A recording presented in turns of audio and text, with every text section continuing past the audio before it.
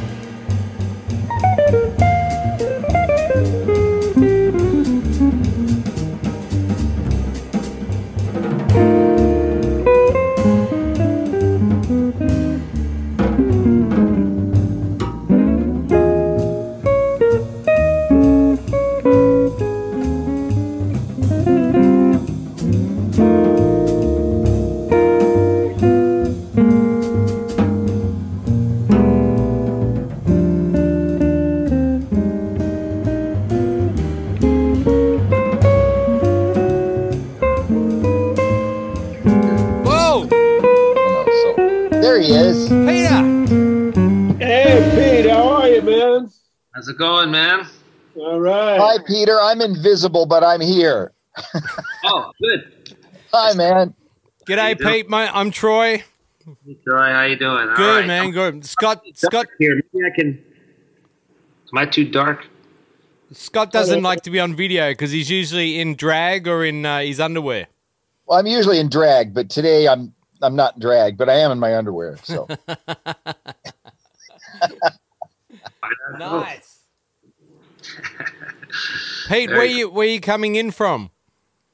I'm in New York City. I'm in my my very kind neighbor's studio apartment in the building where I live, a few floors up, where I don't have any place to like set up to play or do any kind of online stuff. So my neighbor's out of town indefinitely, so I can use his place. Little apartment here. I keep my guitar here, and but that's it. I'm in New York City, the West Village. Oh, wow. Nice. So And we were just talking to Steve Cardenas on our last podcast. You guys know each other? Of course, yeah. Yeah. Great, yeah. You know, we used to play together a lot when he lived out here in LA, Right, and we miss him. right. You know, he abandoned us. Right. He's originally from Kansas City. Kansas City, yeah, and then he lived in the Bay Area for a while. So Bruce knew him from the Bay Area, Right. and he was in LA for I don't know, maybe 3-4 years. Actually, I knew him when he was just a kid in Kansas City. He was my apprentice at a Jamie Aebersold camp one summer. Wow. Damn. But So he that's was like in high 80s, that's school. 80s, early 80s. Yeah, must have been that. Yeah. Wow. So Pete, how do you know Bruce and Scott? I've actually never met Scott. Oh, Never met- you're a lucky man. I just know you. The sound. Big fan. And, Troy's a big fan of mine. You can tell. Well, he lets you wear whatever you want, so it's cool. No, really, it's an honor to kind of meet you. I'm looking at your name, so I know I hear Well, it's nice to meet you too, man. No, let me turn on my video for a minute. You'll see why I don't want to be on video. Wait, I don't even know how to do that. Just remember, some things are larger than they appear. No, I'm not going to show that kind of stuff like I usually do. the rare use. The old rear view mirror thing, right? Now we're waiting for the big unveiling. Yeah, this is kind of exciting. I don't know how to do it. You want a drum roll or something? Back here, yeah. You're not going to stick around. You know what? It's weird. I don't. If you go to the bottom, there should be a little video, start video, stop video in the bottom left-hand corner. Move your mouse around. Yeah, I see that. And then it says FaceTime HD camera. Yeah. That's it. And it's already checked, but you don't see me. So Yeah. I don't know why. Likely story. I don't know. It doesn't seem to work. Yeah. But whatever. Doesn't matter. It's probably because you got it over to your porn site, and it's Oh, there he is. There he's Oh, working. you see me? Scotty. Yeah. Hey. Dude, I'm a bit let down. You said you did. Yeah. You're on No, the no. room. You look like you're in a hotel room. That's I'm just laying in my bed because it's the most comfortable place to be, you know. So You guys were don't wearing that same see that. T-shirt 4 months ago. Have you changed? What's that? You're wearing the same T-shirt as I saw you in 4 months ago. Well, I changed it a couple years ago. Oh, okay. There we go. That was it. That was the Scotty Henderson show. Woohoo! That was awesome. Oh my God. The unveiling. Well, Peter, I just heard you play with the trio that you usually play with Larry Goldings. Yeah. Burning, man, really nice. Yeah, Bill Stewart. Really, I'm Bill Stewart. I saw a couple sets. Really nice, man. Oh, cool. Thanks, man. Great band. Thank you, man. Oh, appreciate it. Can I introduce the guest in the show? Sure, Go ahead, bitch. Peter Bernstein, welcome to GuitarWank. Thank you, sir, for traveling all this way from wherever you went to New York. You're in New York where you live. So where'd you go, downstairs or next door? I went a few floors down to my my neighbor's studio place, so I can set up my stuff here and play and do whatever. Are you you're right in the thick of it. You guys are dealing with this crazy pandemic, and I bet you didn't see that coming. Where are you? I'm in North Hollywood, Los Angeles. Bruce is in Carmel Valley. Right. And Scott, where are you, Scott? I'm in LA, just, like they call it Eagle Rock. It's sort of like in between Glendale and Pasadena. Right, I've heard of it. Yeah. So Yeah, well, New York is kind of strangely coming back to, not back, but people are kind of, it was really quiet. It was hit really hard just every night. It was brutal, just the news and how, 1,000 people a day dying from this disease. And it was no joke. People shut down. Everyone, the streets were just deserted. And in the last week or so, the weather's getting nice and people are going stir crazy. There's lots of people on the street, Wow. kind of bars that are open for takeout, and there people are mingling, and it's just kind of like, people have kind of had it, and I guess they feel they're not really at risk or whatever. They just need to socialize and have a beer, or they're just out. So it's a little strange, but yeah, it's the worst seems to be over in terms of the numbers and the crazy, the way every night in the news there'd be like people from the hospitals and all the medical just saying what was going on there, and it was, it was 6 solid weeks of, just stunned and just being happy to not,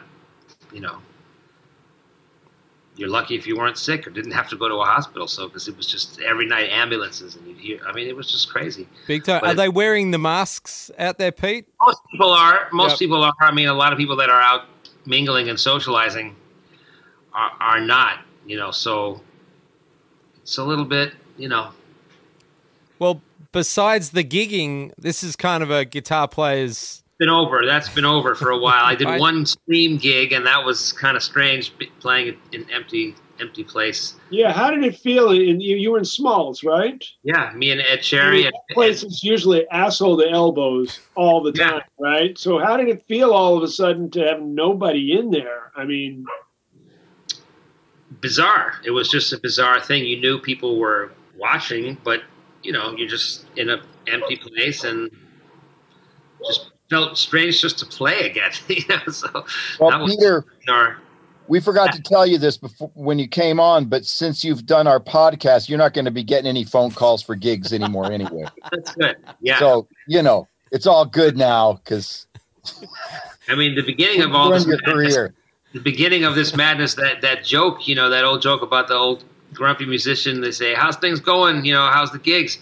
He said, you know, it was really slow for a while, but now the cancellations are really starting to come in. It was like, I don't know if you heard what Joe, the famous line. I mean, I'll just make it short if you haven't heard it, but what John Pisano said when he was on our show. What's that? Troy asked him, he says, well, you know, you've been in LA forever. You've been used to playing 7 nights a week. Now you're only doing this Tuesday night guitar night, you know? So how come you're only playing once a week? And he immediately said, well, I got to stay home all the other nights in case I get a call. Perfect. That's right. Still sharp at like, you know, 79 years old. Or Oh, no. At that time he was 87. Now he's 89. He's wow. He's pushing. Yeah, he's pushing 90s. Yeah. Wow. Yeah, that's beautiful. Yeah. He's still sharp as a tack, man. He's so awesome. Yeah. No, it's been a weird, just a weird reality with that. How far off are your cancellations? I mean, when's your like next gig on the books? Well, there's some stuff in the fall that hasn't officially been canceled yet, but I'm sure it will be. I think people are waiting to see what happens. That's in the States, so. And I have something in Europe then too. I haven't heard if it's canceled. Europe is starting to open, but I don't know how people are. You know, I don't know.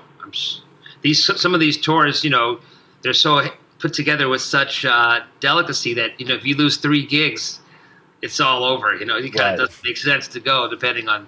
So I don't know if things are going to fall apart or what, and how things are looking. But that's where I always am, because like if you got a tour booked and just 2 gigs fall out, all of a sudden it's not worth going. Fragile. It's fragile. Yeah, and you know, I've got a tour booked in October in Asia of all places, right? But they don't know if it's going to happen. But for me, like I told my agent that I don't think I'm able to make a 13, 14-hour flight wearing a mask. I don't think I can do it. Yeah, that's a long time to fly. Yeah. It's a long time to be wearing a mask where you can't, I have a hard time breathing. I just can't feel like I'm not getting enough oxygen. Yeah. And so I sort of feel like I'm not going to be traveling anywhere until this thing is either over or there's a vaccine or something, because I don't see myself wearing a mask for that long. It's a tough one. Well, they kicked off a passenger off a plane today because he refused to wear a mask. So on a long flight, Troy, or on a short? No, it was a domestic flight within America. So they were like, "Sorry, dude, get off." But he was a bit of a troublemaker anyway, I believe. Yeah. So, but you know, I have a friend that went to Europe, and she said that people had their masks on for like the first couple hours, and everybody took their masks off because they just couldn't deal. Wow. You know, they couldn't eat. I mean, they served the dinner. How are you supposed to eat it? So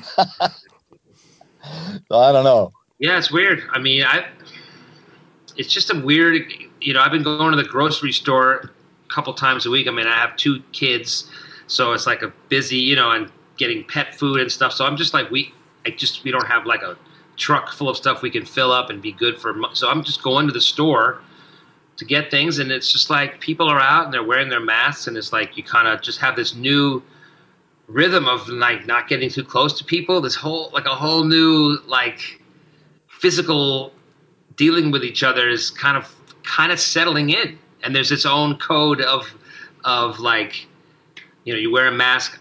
You know, the word is you wear it out of respect to your fellow humans. You know, because we don't know if we have it, so we wear them. You know, and it's just like and then I don't know. It's just it's a real different kind of thing, but. Extra hard for you guys in New York, man. I mean, you guys are... Yeah, because you guys are so crowded together. You guys are packed in. Well, it's just a weird thing. I live in this building. It's like an artist housing building. It's a whole city block. There's 300 apartments. So you're in elevators every day, and just now only one person can ride in the elevator. Wow. Really? Well, that's what they say, because if there's more than 3 people or 2 people in an elevator, they can't really be 6 feet apart.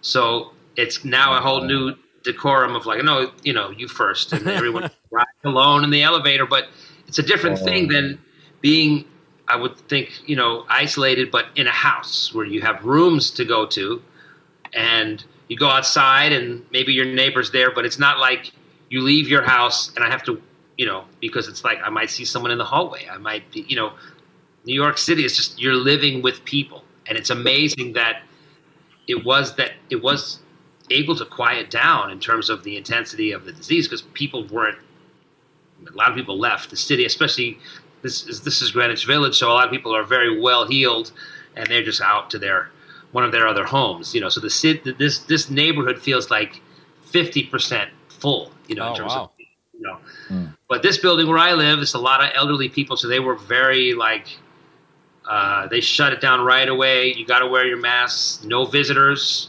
You can have deliveries and meet them in the lot. Just like they realized that this was kind of like an old folks' home, in terms of statistics. Everyone relatively healthy, but so it was right away that we felt the okay, this is serious. You can't just be because you're just living among people all the time. Wow, how old are your kids, Pete?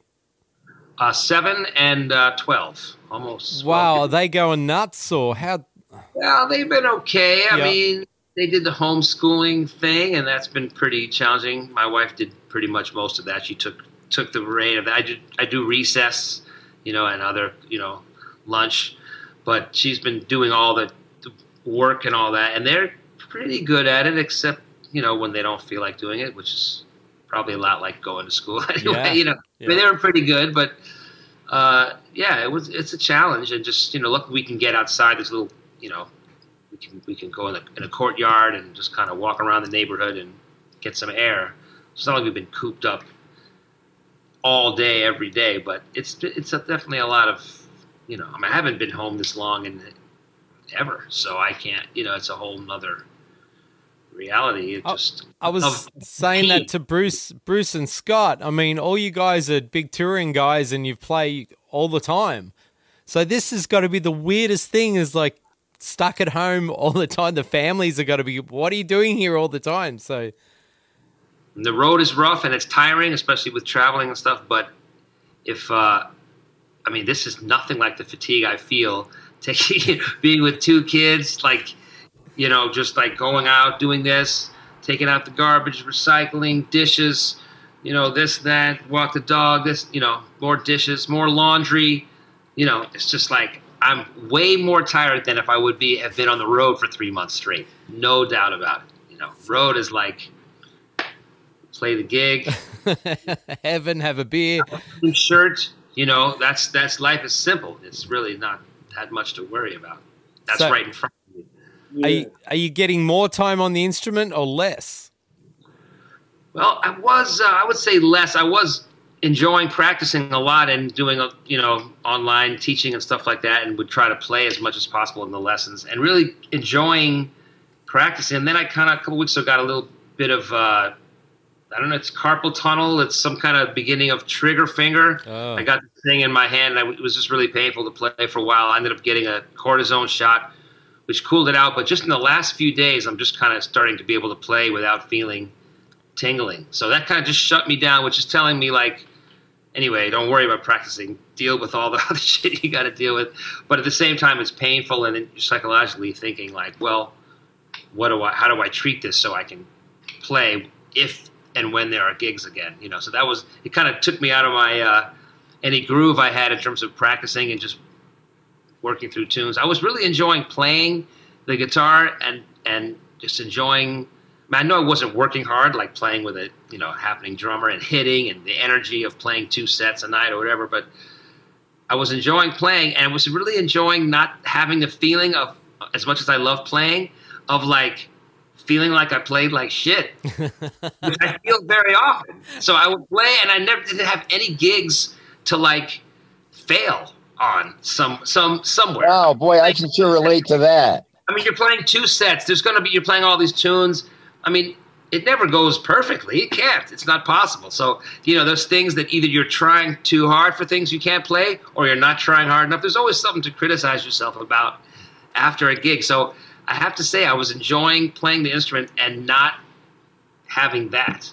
You know, Peter, when you're on the road, do you mainly travel by van or by flights, or is it a little bit of both? It depends where. I mean, in the States, it's kind of hard to travel by van because the gigs are so far apart. Yeah. You know, so you'll take a couple, a flight a day if it's just one flight, and it's okay. I mean, Europe, there's more trains. I think you get around that way, and some vans. It really depends where you are and how the tour is put together. But by the way, I don't want to say that stuff about to sound ungrateful to have gigs. I mean, to be able to play, whether I feel like crap about how I play or not, I'm still happy to have a gig. I'm still grateful that I could do it. I mean, I don't want to. And I was really having those feelings less, especially on the road, just because I just felt lucky to be on the road. Like, man, they're paying for, to come there and play, and people show up, and it's just a miracle. It's more of a miracle now. Not that I took it for granted when I was younger, but it was just like everybody's doing it, and now I can get in there and do it sometimes, and that's great.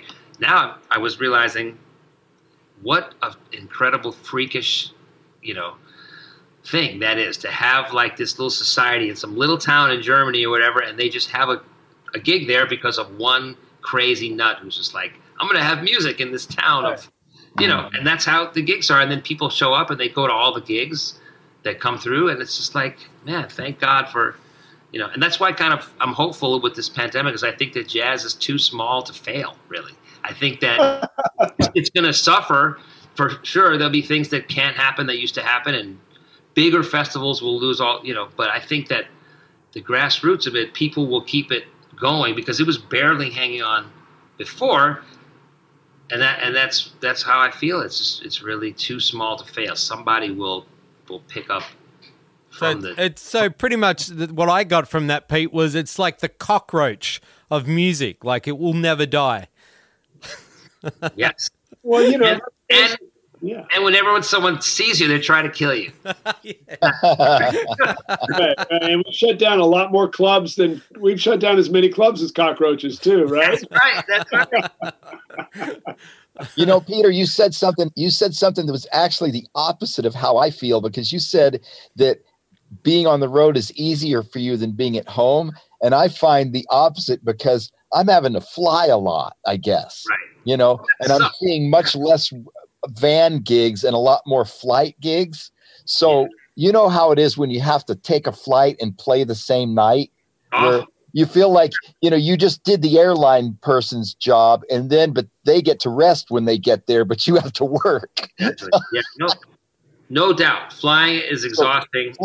That's what makes me the most not missing touring is flying. And airports. Just dealing with airports. Yeah, just dealing with airports and dealing with all the shit. Are you going to get your guitar on the plane? And then standing in all the lines to go through, to check in, to go through security, to go through the visa thing. And by the time you finish with all that stuff, now it's time for sound check. And that's really hard. And and plus sleeping in a different bed every night is hard on my back. So that's true. In that way, for me, the road is harder.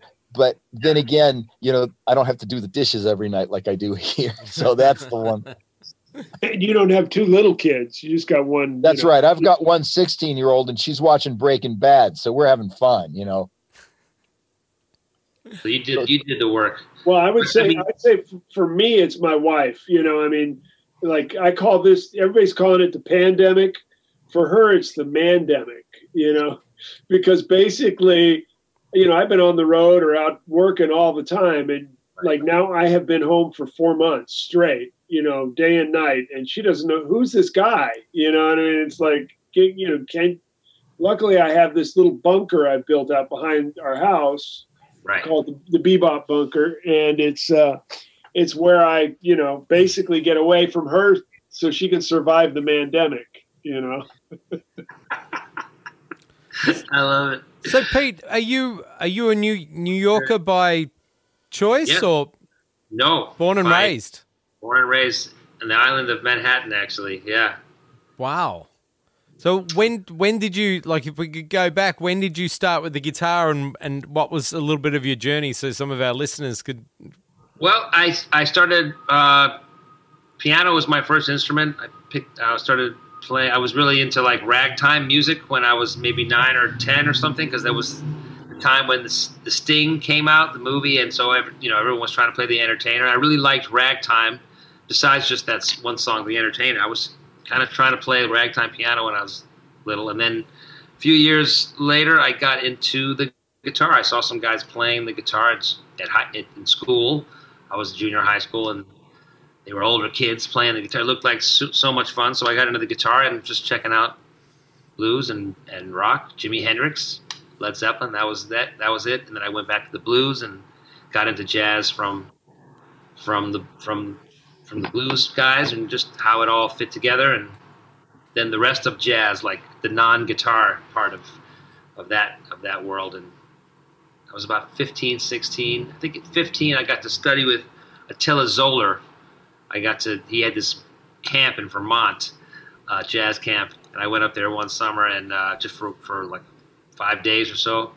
And I was the only guitar player there. It was just Attila and me and Don Friedman and 2 piano players that were Don Friedman students. That was the whole thing. And some neighbors came over, and they had a bass player and drummer came over at the end, kind of got the jam. But it was just hanging out with Attila for a week, and that's when I really got into. I mean, I was into it before, but just studying with him and really playing every day, and that was, changing your direction of life. Hello. Jesse. The kids. So that was it. Yeah, man. And you were kind of in a pot of cats, though, right? Like, didn't you know Larry Goldings when you were real young? Well, I met him the next summer after I got to study with Attila. I went to the Eastman Summer Jazz Camp, and that was the summer of '84, I guess, because I was going to go into 12th grade 11th grade, I think, between 10th and 11th grade. And Larry was a year younger, and there was a bunch of musicians I met that summer, and that was my first time really being around other cats and trying to play with people. I mean, I was pretty green about that. And what about Anton? Did you grow up around him? Anton was there. He was there at Eastman. Joey Cavastino, this incredible alto player who played just like Johnny Hodges and was like an Ellington scholar. And then he played with Illinois Jacquet, lead alto with Illinois Jacquet. And then he got into like hip-hop and producing. So he kind of has both worlds going. But he taught me so much about music, listening to just all these records, Ellington and everything. And Larry was kind of already smoking. He could already play. He was 15. I was 16, so it must have been between 11th and 12th grade. So that was the summer that really and it was like 4 weeks, and we got to play in a big band and small groups. And I met Gene Bertancini that summer. He was the teacher there. So he really was so great, and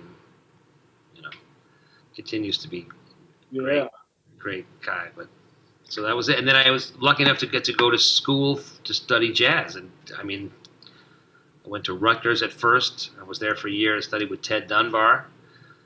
I just kind of bounced around some different schools, and went to William Patterson College. That's where I met Bill Stewart and Joe Farnsworth and people like that were there. Jesse Davis.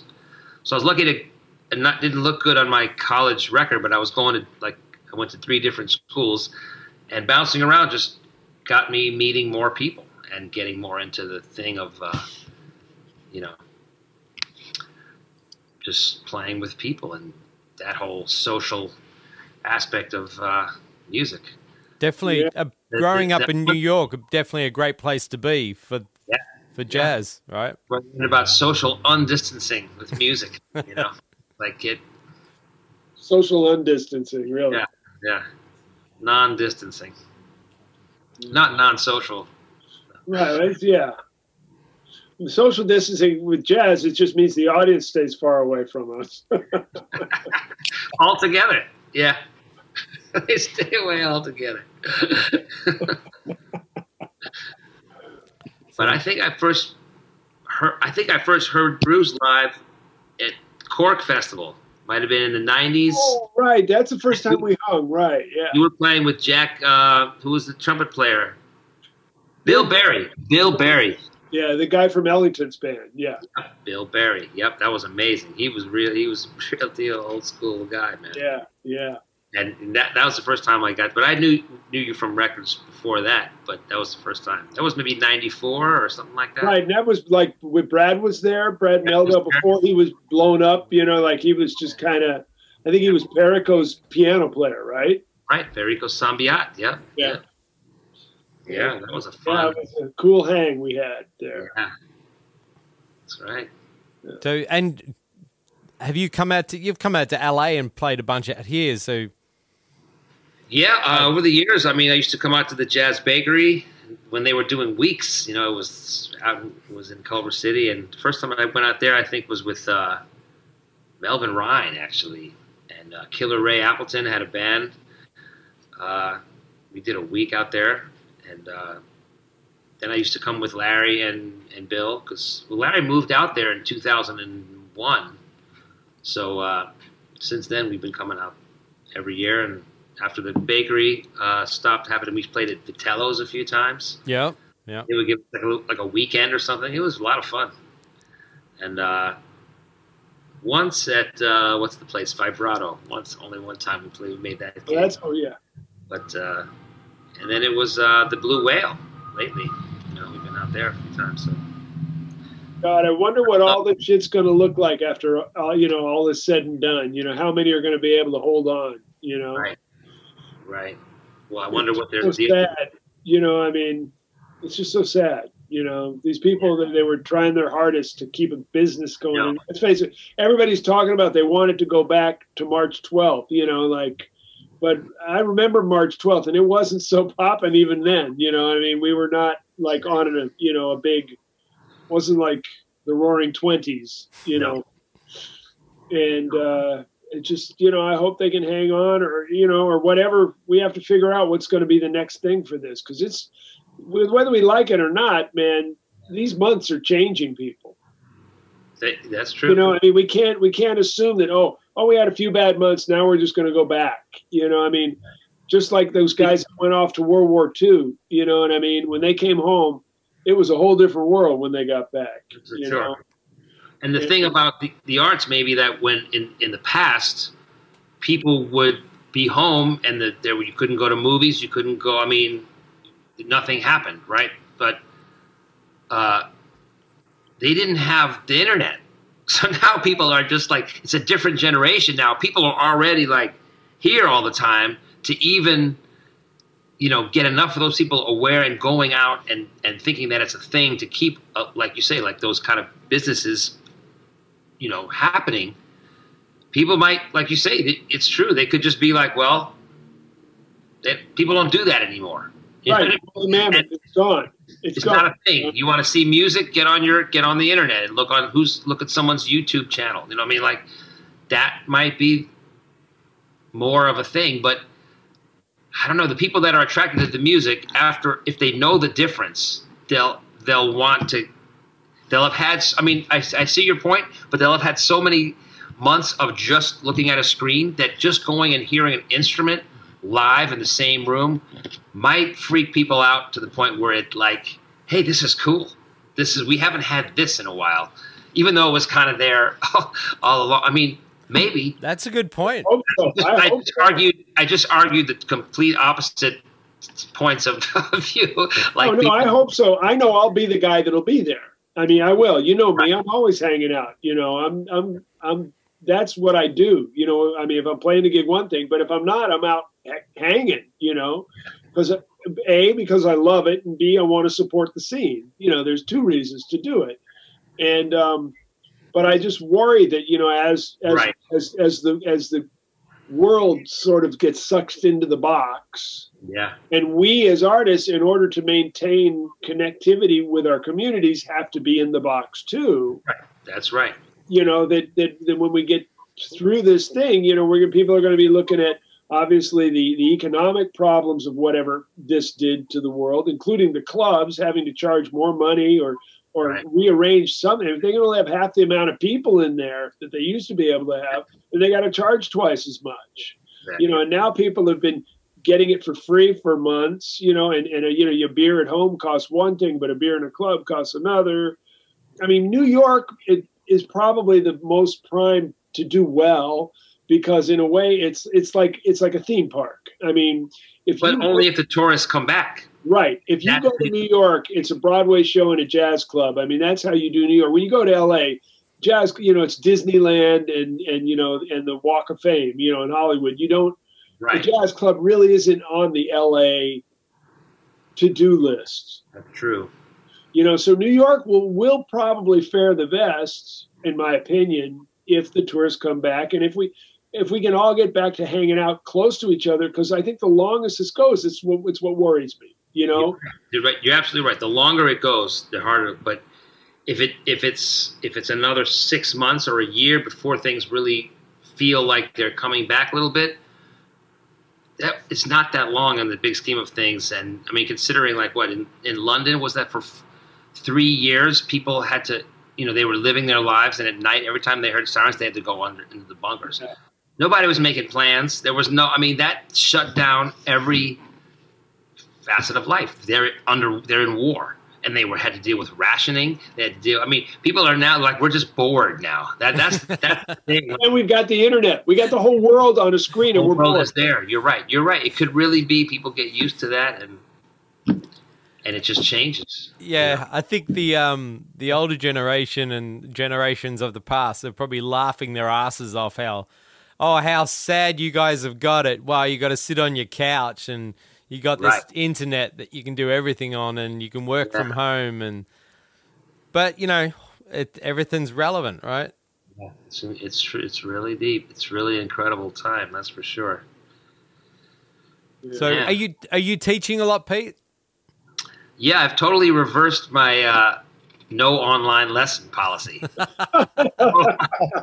Total 180. Man, I'm there right with you. We all did that, right? We used online to promote offline. That was what it was all about, right? Exactly. But as soon as March 13th happened, we all dove into the pool if we were smart, because it was the only line. It was the only pool left. You know what I mean?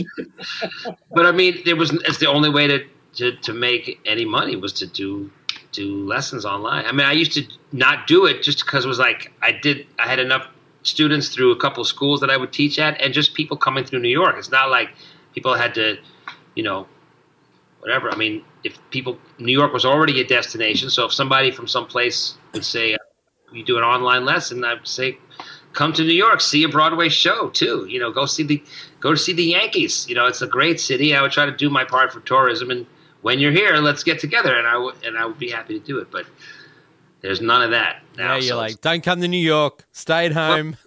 Nope, nobody's doing it. Yeah, nobody's doing it. I heard. I feel super lucky. I mean, I know I have some great player friends who just haven't gotten into the teaching thing. Just don't really do it. They just don't really teach. They're not known as teachers, and people, anytime people would express interest in studying with them, they would kind of put them, they just have they don't do it, and they have no way. One of them, great bass player, just moved out of town. He had a chance to live in another town next to his sister. He just took his family, and I don't blame him, because how is he making any money here now? There's no way. So. And the rents didn't go down. No. They're not going down. So, but it's like, and, that was like the generation just before me, the cats didn't want to teach. Right. It was like, when I wanted to learn stuff, it was all figure it out. That's what I did. It was, no one was really, there were some guys that were really cool, would want to hang and work shit out with you, Right. But a lot of, it was really a more pervasive attitude of like, hey, figure it out yourself. I did. You got records. You come to gigs. There's nothing I can show you. It's all right there for you. And then, I was kind of almost that first generation that flipped that paradigm where, it was just cool to talk about the shit and share it with people. And it was a great way to make some extra money. Right. And, and if you want to learn something, try teaching it. That's a good way to learn it. You know what I mean? It really makes you rethink how it all works. Yeah, absolutely. And so that sort of changed the world. And there's a lot of guys, like you say, that I really worry. And we're losing some really big talents at the end of their career who are just kind of, they're just disconnected. Because they're older. You know, the older we are, the more the net is less our friend. You know what I mean? Oh, yeah. They're more tech challenged. They don't want to teach, and so you know, you got guys sitting around who are just like national treasures. Some of the best resources this culture has to offer, and they're just like wasting away. You know, in my opinion. You're absolutely right. Wow. Yeah, it was pretty devastating how a lot of that generation was leaving us anyway, even when there was some semblance of a scene. I mean, this is, you know, people that are born in the 30s and certainly in the 20s. They're, you know, yeah, they're checking. They're going on. So this is a whole new paradigm, and the young people, as always, you know, deal with it, because I mean, people are going to be creative. No one's going to stop people making music. It'll just be other methods, and the whole thing. It's just scary because the whole thing that we've been talking about is like play with people, listen to the person around you, blend with your, you know, like, you know, you're a live organism, you know, and play with other, you know, and just that's not how music is made anymore. So it's just like, okay, I don't know. Well. Yeah, even more so what you guys grew up with and went through, man, that's just going to all just, it's not going to exist for maybe a long time, if any. I wonder. It's like when they stopped using whale oil for lamps, you know, it's like all those people like whalers, you know, they're just like, you don't want to find yourself a whaler because first of all, you know, killing whales is a shitty thing to do, but that was their gig, you know. They're like, no, we don't need you anymore. We don't need you to kill the whales. You basically killed all the whales anyway, and luckily now we have a light bulb, so thanks. So now you're like, well, what do? You can make some knots. You like are good on a boat, you know. Like, what is your skill set that's going to make you like, you know, have a life now that you, you know. Yeah, but we on the other side, you know, and again, I mean, just like you mentioned earlier, I find myself almost arguing with myself all day long. You know what I mean? Because I go from one side of the argument to the other. I mean, we're jazz musicians. Our thing is to create in a given, you give me a set of changes, and my job is to use my imagination and be aware of the surroundings and make something happen. Right. You know? So, I mean, if the changes are no gigs, deal with it on your own, you got the internet, those are the changes I've got. Now, if I'm going to embrace what it means to be a jazz musician, right, in the true lineage of all the guys that came along,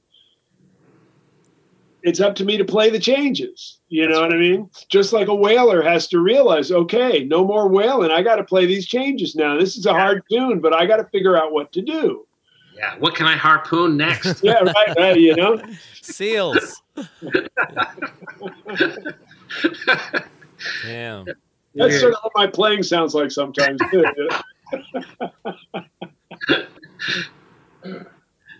Yeah. So, Pete, did like when you were coming up to the scene, were you looking at trying to get on tours and stuff like that? Was that a big thing when you were coming up or not? I mean, sure. I mean, just playing gigs at all was the thing. I mean, yeah, there were a lot of clubs around when I was, you know, coming of age. And it was always jazz based, right? I mean, when I got into trying to study and be on the scene, it was that scene. Like, you know, just the jazz clubs, Bradley's. There were different types of clubs. You could see different types of gigs. There were a lot more casual gigs where a piano player and a bass player would just play every night for a week at Bradley's. You know, Kenny Barron, Ray Drummond, people like that. I remember Ray Drummond told me they would try to play a week, 3 sets a night, 6 nights, and not repeat a tune. You know, wow. There were those types of gigs that you could go see, and then there were also bands. There was, you know, bigger venues. I caught a lot of groups at the Bottom Line, like John McLaughlin and different things there. And who else did I see at the Bottom Line? I saw a lot of good stuff like Billy Cobham's band and different types of groups, which were more, you know. I saw Weather Report at the Beacon Theater. I mean, I would see other things that were more concert-like, Pat Metheny group, bunch. But really, I gravitated towards the club scene and going to the, you know, going to the Vanguard and going to Sweet Basil, and all these places were weeks. They had week-long gigs. And except some place like Vigiones would give you a couple nights or a weekend, but Vigiones was a smaller club for like kind of place where, you know, you'd have the heavy cats, but then you also had some young punk. So that was kind of our inn, a place like Vigiones, the Village Gate, the upstairs part, not the upstairs, but the street level part. The upstairs part had theater and comedy and some gigs. I remember seeing Art Blakey there. And then the downstairs was the bigger room, and I saw lots of stuff in there too. They had Latin jazz night there and all this stuff. But they started having gigs on the street level, the terrace part. And that was the first place I played a week with Jimmy Cobb and Brad. And we were kind of just out of school. And so that was kind of the beginning of it. Like, yeah, that's the best kind of gig, is a week-long gig, because you just can settle in and get comfortable and just play every night and feel like, you know, you're going to work, you know. Like I remember the first time I got to play the Village Vanguard with Lou Donaldson, I just had that feeling like, wow, I have like a job for this week. I have a real job, and I feel like, you know, a member of the community, you know, of other types of workers. My job is to go to the Vanguard and play, I mean, get my ass kicked every night, of course, with Lonnie Smith and Lou Donaldson, like hitting every night, boom, you know, everything they played was. So I was just flailing away, but I felt like, wow, this is what it's about. The end of the week, on Monday, you pick up your guitar, and wow, I feel different. I feel older, you know, just that experience, playing every night, 3 sets on Friday and Saturday, and that's the only way you could really feel yourself getting better, was by doing it there. I mean, not shedding only. You know? Yeah. Wow. That just seems like such a different time. I'm really feeling for the young people coming up now. Like, they're thinking like, this is what they want to do, and now where are they going to do it? You know, at least they're looking to us like, well, at least you got to do it. You know, right? It's true. Right. And, I mean, and they're all playing. It's amazing. They're all playing so good too. They're playing so good, but it's like, you know, I mean, the poor guy. And how do they do it without experience? You know, I mean, you know, and especially experience with the older cats, you know, the real, you know, standard bearers of the music, you know. But yet somehow I'm sure that will change the sound of the music as well. You know, ultimately that will have a big effect on yeah, I mean, I was already seeing a difference in terms of younger guys getting a band together, like trying to get a more, not like Weather Report or anything like that, but they were trying to get a band like that, but even not as loose as Weather Report, like more like they have their tunes and they're kind of working on their thing, and they less kinds of gigs. There's no place for a young piano player to go see, you know, Hank Jones playing every night, or Jimmy Rolls, or Tommy Flanagan, or Kenny Barron, or Barry Harris, or the, you know, and just playing tunes. So that was just, it's not. I saw the things changing before, as that's not as much of a model for people. You know, They got into it and saw some, you know, they still want to swing, but it's a different kind of thing in terms of the types of things people are putting together. There just weren't as many casual gigs. You know, you might get a chance to play in Smalls, and then that's like, you know, if you're a young cat coming up, you get to play at Smalls or someplace like that, and you got your night like once a year or something, or once, you know, if you're in the rotation, it's once every 6 months or something like that. And that's like, so they come with their program they want to hit and play their stuff. It's not just kind of like the more casual play with the old cats and learn some tunes on the gig. You know, right. And those cats came up playing so much. I mean, yeah. Like I say, I was at the tail end of that. I mean, we're talking 5 sets a night. Yeah. You know, 5 nights a week, and you would go out afterwards and go sit in somewhere, you know, or you'd go somewhere before and play. I mean, and everybody it was this real incestuous scene where everybody was playing with everybody, you know. The whole idea of one guy playing with just their band, that only happened for a little tour that would happen, and then you'd be back in the pool and everybody'd be like mixing it up again, you know. No wonder you fuckers got so good. Different paradigm. Got so crazy. It's a different paradigm. It's just a different setting. So different. Like, Pete, since you were a younger guy in New York, did you see just the situation, the scene in New York change over the last so many years? Like you saw a lot of big changes for the better or for the worse in New York, or?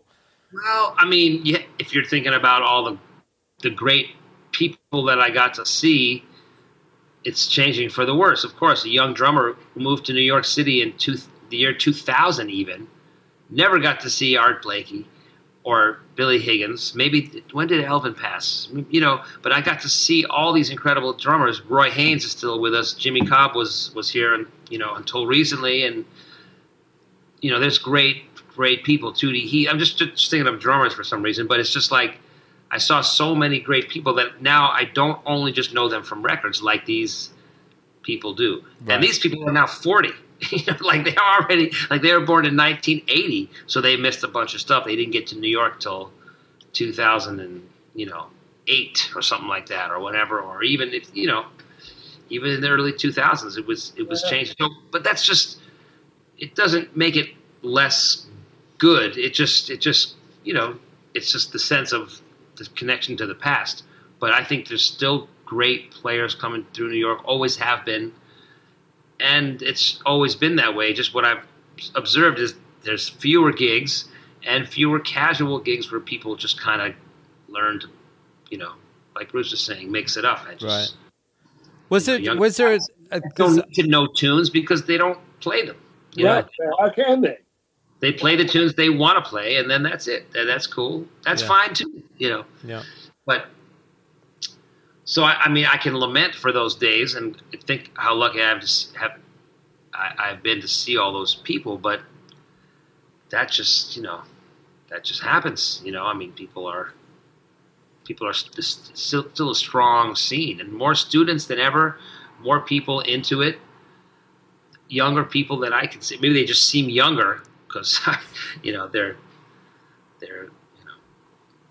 are. They're getting older, and they are younger. They're all more. The older you get, the more people are younger than you. Yeah, I know. And and you're right. I mean, it's like, and the things, but that's kind of a beautiful thing. And the things you value are things that you value because that's a part of who you are. And new people come up, and part of their job is to kind of reject your values and create their own. That's part of a young person's thing. And the other, and so we just have to kind of, that's a rough sandwich that I remember, like the older cats when I was coming up, watching them go through this whole, they were transitioning into the older cats, and it's not a graceful thing a lot of times. Right. You know what I mean? And I had this one mentor, he was hung out with Bird. He was kid friends with Bird. Wow. And he remembers everybody hating Bird, like that they all hated what Bird was doing. Like the Swing Cats hated what Bird was doing to jazz, making it so much in a different, taking it in a different way. And, and his always thing was like, they're just pissed off because they realize they need to go home and practice, but that was from his point of view because he was in that generation. Right. Whereas, those older cats, they thought that music was going to ruin jazz. People weren't going to like it. And, they were going to lose their, you know what I mean? It wasn't melodic. And, you know what I'm saying? Yeah. And I definitely am conscious of that. And in the sense that I don't ever want to start a sentence with young cats need to. Yeah. I don't want to be that guy because basically young cats are just like we were when we were younger. I mean, they're just it's just like they're young cats and they don't,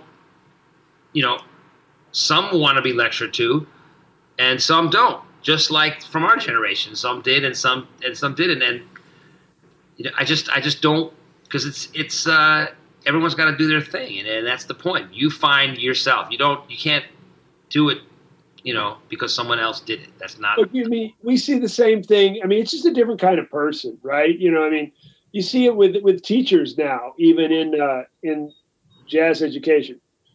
Is like there are some guys that are so invested in their own thing that they almost take it as a personal affront when their student is into somebody else, a different style. Like you're my private student, and yet you're digging on XYZ guy, and like for them, it's like an insult.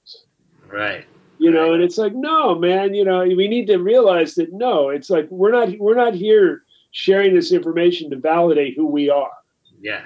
We're here to share this information so that they can go and do with it what they want. Right. Exactly. I mean, because that's no one, you know, even though the cats were always telling us what to do, we really did what we wanted. Exactly. Yeah. You know, I'm looking for a student to validate me and not to feel like an old corny motherfucker. Like, that's what I'm looking for that. They can be into whatever they're into. I just don't want to be perceived as corny. If they perceive me as corny, that's my fault. It's not their fault. I can't be mad at them. So it's just like, you can't validate yourself through the eyes of somebody else. You know, I'm validating it just in the absence of being labeled, you know what I mean? I just want, because they're younger, so I'm conscious of what they see. So I'm not looking to I mean, I know it's taste is taste, but I am conscious that I don't want to just like say, this is what you got to do, because I just want to show what I am. And if they dig it, then I can do the best I can to help them, just show them what I think about. But it's not a personal thing as much as it is the stylistic thing, is the personal thing of like, I want you to be into the stuff that I care about, you know, phrasing and playing the sweet notes and making decisions about what you want to play. I don't want you to make the same decisions as me. That's going to make me feel weird. I want you to, you know, that's the point of teaching, is to watch someone, hey, they're making their own decisions. That's all I can say, is just do that and trust your decisions. Learn to trust your musical instincts. Learn to call them on their bullshit. And to call them on their bullshit. But exactly. But you know, or set it up where they see themselves that, oh, this is what I'm not thinking about. You know, that's all. Every great teacher for me got me thinking about what I was doing, as if they somehow got their voice inside my head, and without, in a Zen way, they just asked me to ask myself, am I sure I want to do that?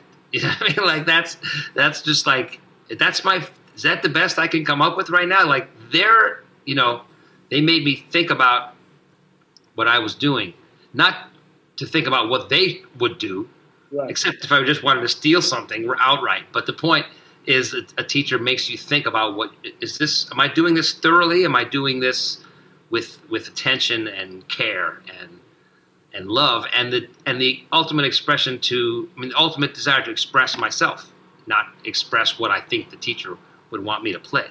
But yeah, well, you know, I mean, they come to us for answers, but really our job is to make them ask questions. Exactly. That's right. That's good. Pete, what was some of the New York etiquette, or some of the hard lessons you had to learn with the gigging lifestyle in New York that maybe doesn't happen other places? Was there kind of some stories that you learned some hard lessons? Just the gig I alluded to before about playing with Lou Donaldson and Lonnie Smith, just people that were so consistently themselves, so, you know, talk about courage of conviction. Like, everything they played was them. Even when Papa Lou would play Charlie Parker solo, it was still Lou just like quoting Charlie Parker, as if he could have been quoting Shakespeare or whatever. He was quoting Charlie Parker.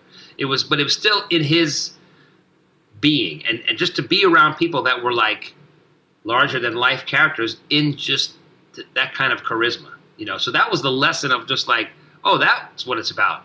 Not trying to play, you know, the licks from the record or anything like that. They're musical entities, you know. They're like, you know, they're characters. That's, you know what I mean? And so that was being in New York, was being around all those characters, personalities, like just seeing Jackie Byard play, and just like what the humanity that came from those people, just like, besides all the stuff they could teach you about music, just how they inhabited their music, how the instrument disappeared, you know, and just seeing that kind of intensity and mastery.